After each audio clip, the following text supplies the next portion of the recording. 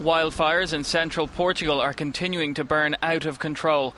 The most serious blaze is near Coimbra, with around 500 firefighters working to put it out.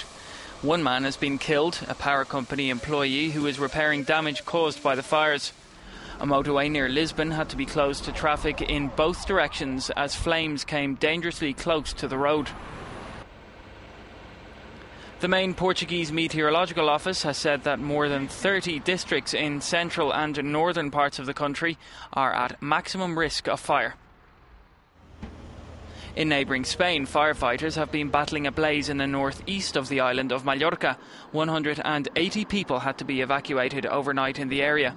The flames were so strong that they could be seen from the island of Menorca.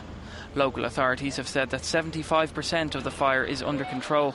It was first reported on Tuesday evening near the towns of Arta and Cap de Peras and has destroyed at least 450 hectares of forest and scrubland.